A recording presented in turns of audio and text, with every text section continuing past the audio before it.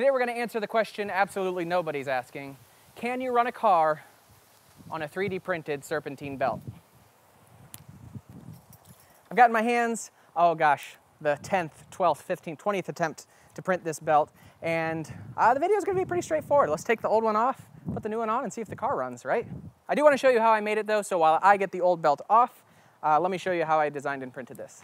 Basically what I did to model the existing belt off my car was just take a pair of calipers and go over each dimension. Then I used Fusion 360 to model the profile of the belt and then created a spline shape that kind of just curved around, which I hoped would print okay, and it absolutely did. If none of that makes sense to you, but you're interested in learning how to model stuff in Fusion 360, I'm actually working on a video course that you can sign up for the email list in the description, and whenever that's done, hopefully by the end of the month, I'll send that out. In an ideal world, we would print the entire belt flat along the base. In doing that, you actually get a very clean looking belt that would probably work just fine.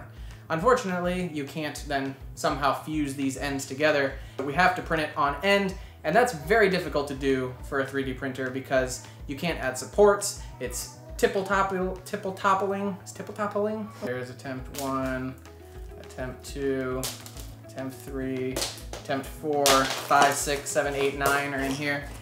This belt runs the water pump and the alternator, both which are okay for like 5 minutes of the car running without the belt. At least that's what I read on one forum post, so I hope they're right. Comes around the base of this one. Really, I should do the bottom first. I think I just got it. I think it's on.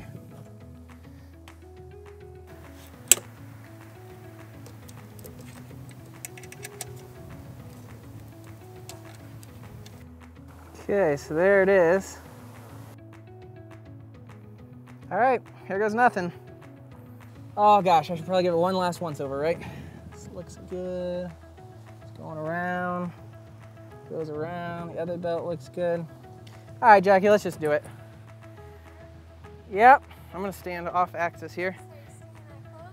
Yep, ready? Crank it! Oh my gosh, it's working. It's slapping all over the place.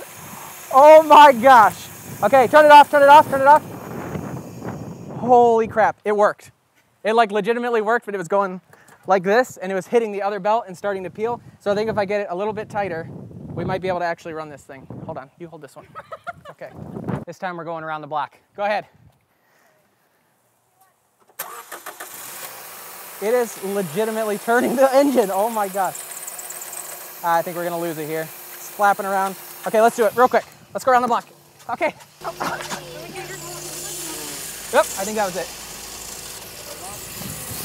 Nope, yeah, turn it off. All right, well, can you run a car on a 3D printed belt? Yes, you can, just not for very long. Yeah.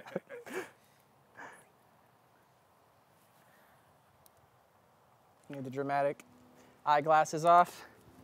Well, we did it. We ran a car on a 3D printed belt, not for very long, but I didn't think it was gonna work. I just didn't. And the belt is still on, technically. It's on there right now.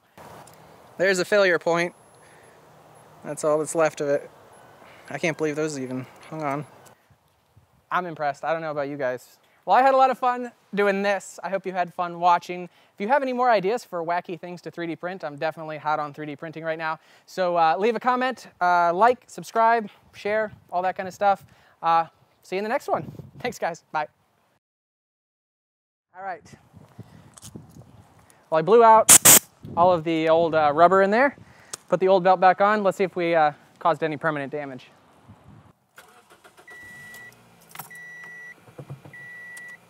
Good start. Looks good to me. We did it.